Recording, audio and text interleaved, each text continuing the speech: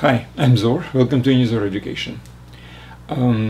Today will be the first lecture where we will see just the first look at theory of relativity, one particular very narrow aspect of theory of relativity. This lecture is about time, how we measure time and how the time is measured in different inertial systems. Now, this lecture is part of the course called Relativity for All. It's presented on unizor.com, together with two other courses, which are, I would say, prerequisites: Math for Teens and Physics for Teens. Now, the whole website is totally free. There are no advertisements, so it's open for everybody. You don't even have to sign in. However, there are some additional functionalities which you might be interested in. For example, supervisory study. So where there's a parent or a supervisor kind of supervise your flow of educational material which you have to study. Then you do have to sign in, and your supervisor as well. Also, every lecture has very detailed notes on this website. So in any way, I just recommend you to watch this lecture from the website and read the notes for every lecture. That would be much more beneficial than if you just found the lecture by itself somewhere on YouTube or wherever. Okay, so let's go back to time. First of all, there are a couple of very, very fundamental things which we have to agree, and physicists, based on their theoretical and experimental data, obviously agree. These are principle of relativity and constant speed of light in all inertial frames in, let's say, in vacuum. But it's in the same kind of category in other media as well, but that's much more difficult. So that's why we're talking about space, vacuum, empty space, and all inertial frames have the speed of light exactly the same. That's basically a result of, again, experimental data like Michelson-Morley experiment, which we were talking about before, like Maxwell's equation and some other considerations. Okay, so these are two fundamental things. Speed of light, constant in all the inertial frames in vacuum, and we will deal only with inertial frames in vacuum, and the principle of relativity. Let me just again repeat about principle of relativity. It basically means that there's supposed to be no way you can distinguish one inertial system from another. All the laws are supposed to be exactly the same. So if you are immersed in one particular inertial system, there is no experiment which you can make, which you can conduct, which would reveal that this particular inertial system is moving with certain speed relative to, let's say, another inertial system. And there is no like one particular inertial system which is hooked to our space, and it's basically like at rest in the space. Space does not have this type of thing. So every inertial system is exactly the same as another, and you cannot distinguish one from another. All the processes are happening in exactly the same way. So if you, let's say, take certain apparatus, build it in one inertial system, and it behaves a certain way, it works the same certain way, then you take this apparatus and you move with this apparatus to another inertial system. It will behave exactly the same thing. There will be no difference in the behavior of this apparatus. If you grow a corn, let's say, in one inertial system, and then you move to another inertial system which basically has the same kind of different well, the same conditions. It's a different system, but the same condition, the same soil, the same corn seed, etc., whatever it is. It will grow in exactly the same way with exactly the same speed. regardless of whether one system is moving relative to another or not, or direction of moving. As long as they're all inertial, no difference whatsoever. You will not be able to recognize. Okay, being as it may, there is a very important time property which we have inherited from the time of Galileo, etc. I was talking about this time property when I was discussing the Galilean transformation. Namely, time is absolute and universal.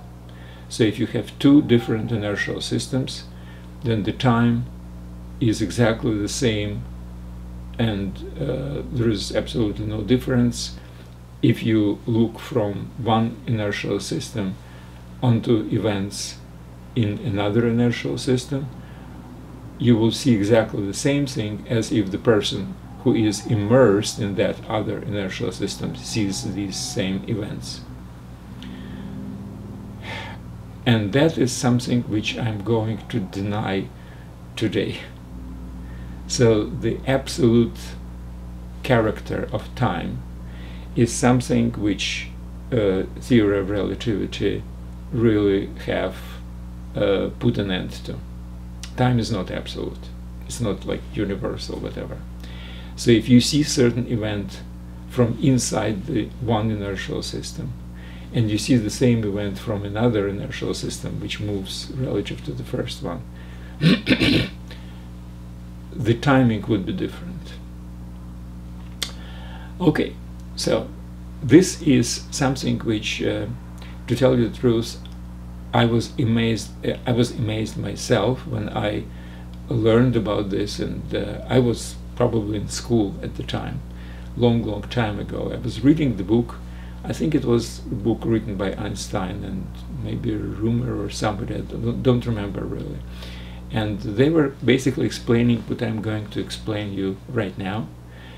And it seems to be, you know, logically correct, everything was fine, but as a result, we have come up with this particular difference in time evaluation from different systems, from different inertial systems. So I will basically do the same thing. It's really simple. It's just plain, you know, algebra, if you wish, and a little bit of logic. What I believe is very important is that some people, and Einstein definitely was one of them, they were thinking much deeper than the rest of us about very simple things. Time seems to be a simple thing. And when you think about this a little deeper, and you're thinking about certain thought experiments which you can conduct, and you see that it's not that simple, I mean, that's the revelation, basically. So that was a revelation for me some time ago, and I will attempt to basically convey it to you. Okay, so first of all, what we need is, we need some apparatus to measure the time. And this apparatus should be, you know, relatively simple and universal, applicable to like any inertial frame. And here is what I suggested. Let's consider you have some kind of a rigid rod made of some metal or whatever, it doesn't really matter. And on one end you have a source of light. On another end you have a mirror.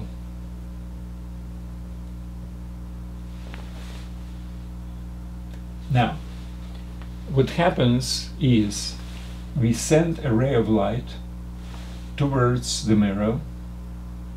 Well, we send it everywhere, but one of the rays, exactly one ray, actually reaches the mirror, reflects back, and we have some kind of a sensor device here.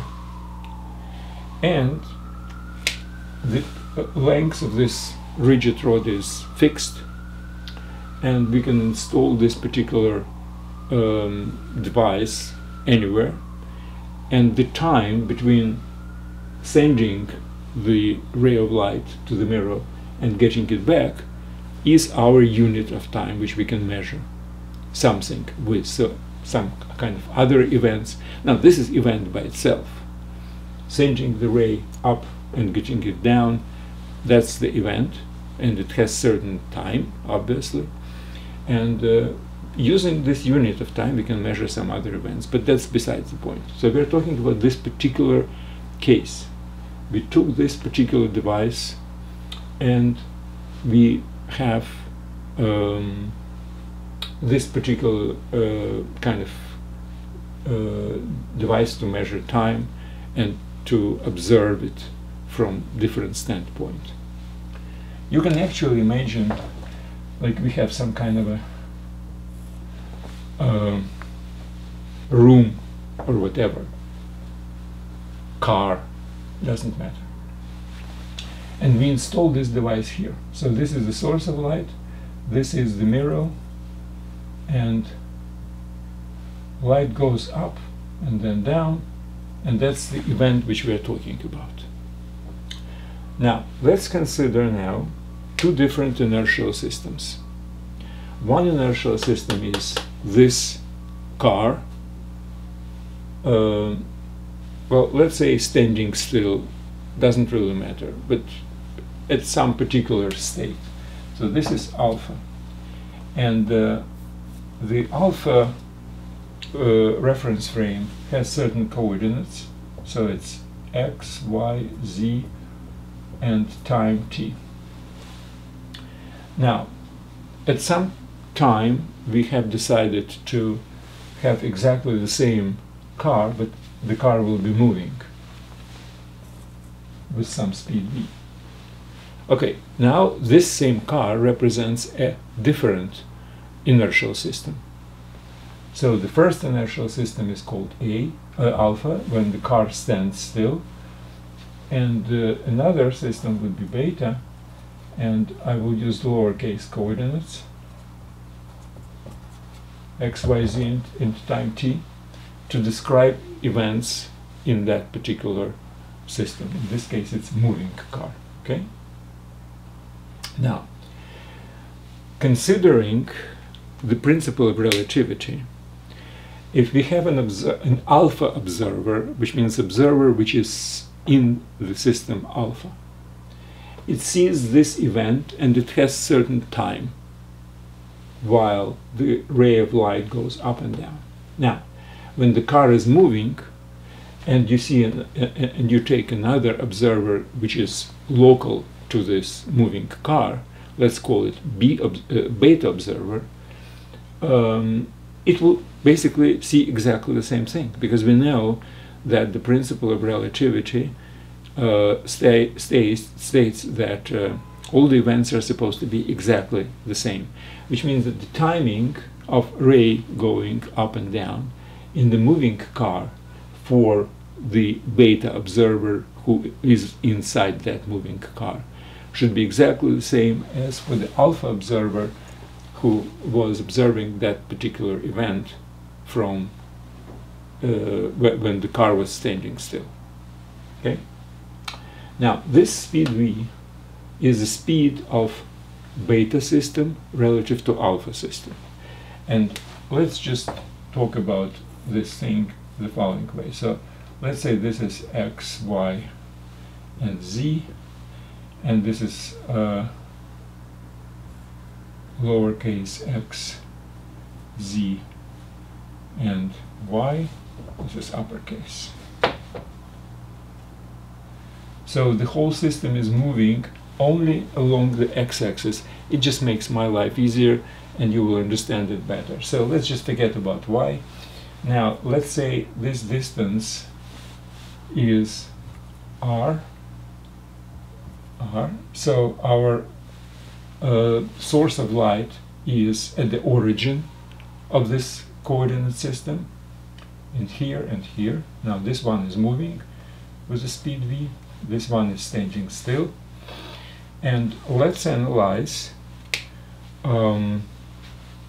what exactly the alpha observer sees inside this car if he can see. I mean, he can analyze it just logically. So alpha observer analyzes how this particular event is occurring in the beta reference frame. So again, we know that alpha observer sees within the alpha system event as such, and the beta observer within beta system sees exactly the same thing. But I'm talking about cross reference. So alpha observer who stands on the ground, let's say, when the car was on the ground, how this particular observer sees events in the moving car, and how can this particular alpha observer evaluate this event and how long does it take. Okay, so that's the most important part. So I'm talking about cross evaluation from an observer in one system looking at events in another system. From the Galilean standpoint, from the standpoint of old physics, this particular guy should see exactly the same thing as the beta observer sees inside the car. But again, if you think about this more thoroughly, you will see that this is not the case. And here is why. Now, what happens? The ray of light starts here, which means at origin. Let's say at some moment we started our experiment, the origin is at point x0, okay, origin of the beta system relative to the alpha coordinate. So this is x0. At this point, we have sent the light everywhere.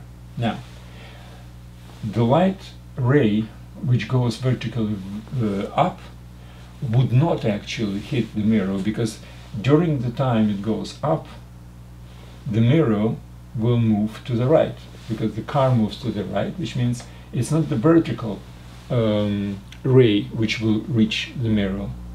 It will be the one which is going at some angle, because by the time we reach the top of the car, the mirror will move here. So it's not this ray, it's this ray will reach, and then it will reflect, and again it will be here, x1. So by the time ray of light would be reflected and sensed by the sensor, which is here, the trajectory of the light would be like this, not up and down, but at the angle, and then it will reflect at the same angle, and it will be accepted at further points. So by this time, the ray goes up and down, the whole system, the whole car in this case, will move from x0 to x1. So that would be a new location of origin. Now, the light goes with the same speed everywhere, regardless of the speed of inertial system relative to another inertial system. So it takes time, and by this time, obviously, it's a longer trajectory. It's longer than this one, which means there should be a difference in time. So the event which took certain time, going up and down, for the beta observer, the alpha observer sees it differently. It sees that the light goes along the longer trajectory. So the same event, which happens with one, interval of time, during one interval of time in one system, in this system, in alpha reference frame, takes longer. So local event for the beta observer is shorter by time, going up and down vertically, than the event observed, the same event, but observed by the person who is outside of this particular system. Well, let's just evaluate how exactly they are related. Now, I'm using these letters to basically signify the time in the alpha system and lowercase in the beta system, which is moving. And I will use indices. So T alpha would be the time for this event for observer in the alpha system of the event which is in the alpha system. So capital T means that I'm using the observer in this alpha system, and event itself occurs in this alpha system. So what is my time? My time is whenever I go up and down, so R and R divided by the speed. So it's 2R by speed of light. Now, what if I'm in a moving car? I'm using the lowercase because it's a beta observer, and I am using the event which happens locally in the same. That's exactly the same thing. We are talking about principle of relativity. So these two timings, this is the time of this event going to the mirror and back in the alpha system for the alpha observer, and this is event which happens in the beta system for beta observer. Supposed to be exactly the same. What I'm trying to calculate right now is T beta. Now, what is T beta? That's how the alpha observer, using alpha coordinates and alpha time, how it sees event which happens in the beta frame. That's what I would like to understand. So from the perspective of alpha observer, event is going this way and then this way, right? So let's say the time is, of this event is capital T beta. Now what happens during this time? Well, during this time I know that this is the time the whole system moved to the right with the speed v, which means that my x0, x1 segment equals to speed of moving the car, v, times my t beta. Right? Now, let's divide it by 2. Let's call it pq. Now, obviously, x0, q, x1 is isosceles triangle. The angle of reflection is the same, so that's kind of easy. This is r. Now, this is half of this, right? So the lengths x0q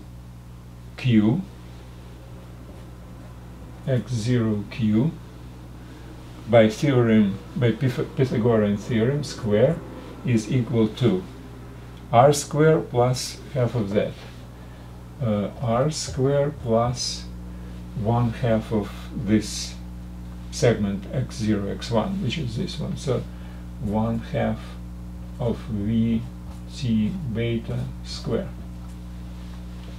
Okay? Okay. Now, the light goes all the way up, this and this. So it covers basically 2 lengths of this. So if I will have double this length, that would be the trajectory covered by the light during the same time, capital T beta. So c times capital T beta is the length of this thing. So it's double square root of r square plus 1/2 1/2 v t beta square. So this is kind of equation, if you wish. So what do we do with this? We don't need this anymore.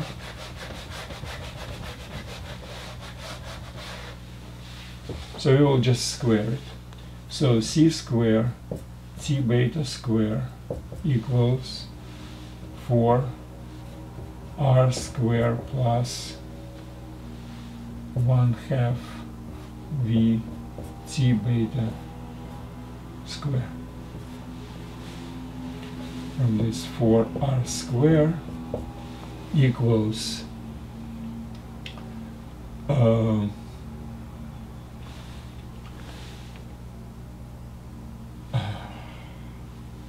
ct beta square minus this 1/2 square would be 4, and this 4 will be canceling each other, and v square t beta equals c square minus v square t beta.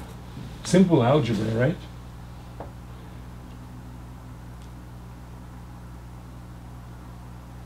Okay. Fine.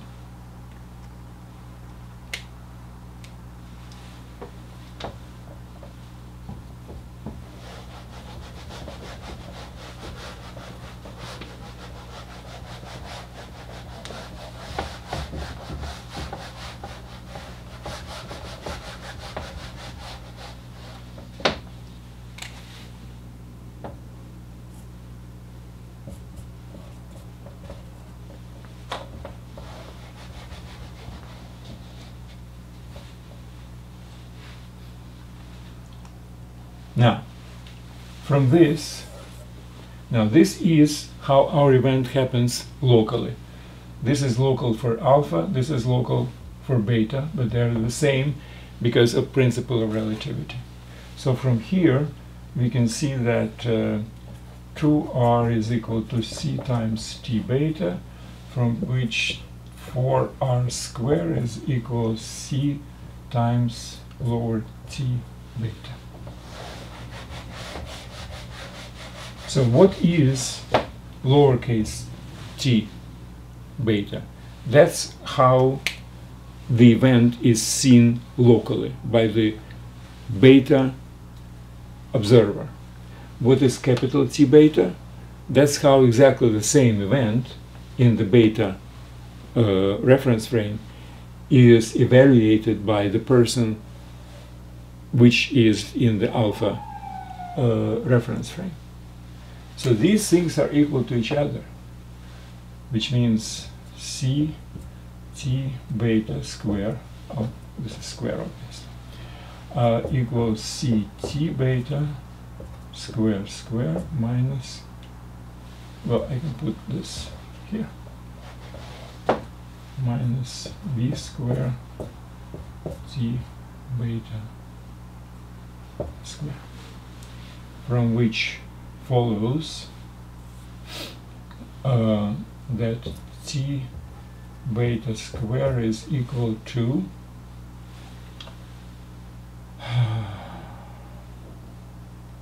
t beta square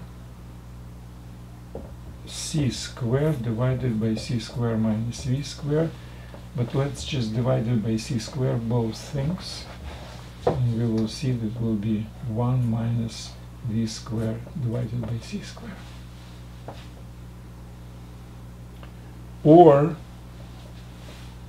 let's just get rid of the squares and put square root here, and 1 over square root of 1 minus v square over square over c square is traditionally called gamma. So t beta is equal gamma t beta. So what does it mean? By the way, this is v is obviously much smaller than speed of light, so this is smaller than 1, so this is greater than 1, which means my capital T beta is always greater than lowercase t beta, which means that locally event is viewed as a shorter event than if you look at the same event from outside, from another inertial relatively framework. It's called time dilation, basically. There is a term for this, time dilation. Now, this is very important, which means what? The time is not absolute. How I, from the alpha system, see events in the beta system happening is not this, they take not the same time, they take longer. As I see them, they take much longer, well, much or not much, depending on the speed v, obviously. The greater the speed v, the closer this is to 1, which means the closer denominator is to 0, which means the greater would be gamma. So as v is increasing, gamma is increasing as well, which means that events from the outsider, events in some particular framework, from outside of that framework, would seem to be taking longer than they seem to be from the local guy, whoever is in the beta system itself. That was very important, and that's one of the first things which I personally learned about theory of relativity, that the time is not absolute, and people are saying that the time goes slower or whatever. I mean, this is kind of a very general kind of description about the time. It's much more precise to say the following, that if there is certain event is supposed to be taking certain time for a local to this event person, and it takes for an observer from the outside, this event takes longer. Basically, that's what it is.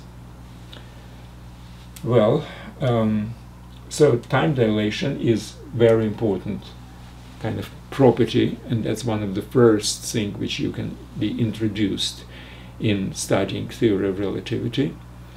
Not only the time actually is, how should I say it, subjective. Well, it's subjective because it depends on who exactly is kind of sensing the flow of time. If it's a local guy and the inertial frame is moving, it's one speed, and if it's somebody from outside, look at the events which are happening in this moving car or whatever, he sees it differently. Now, but from the symmetrical standpoint, if beta is moving with speed v relative to alpha, it means alpha is moving with speed minus v relative to beta. You can consider beta to be basically stationary and alpha moving with a speed minus v. And considering we have v squared here, it doesn't really matter whether it's plus v or minus v, which direction is moving, it's unidirectional. It all depends only on the absolute value of the speed.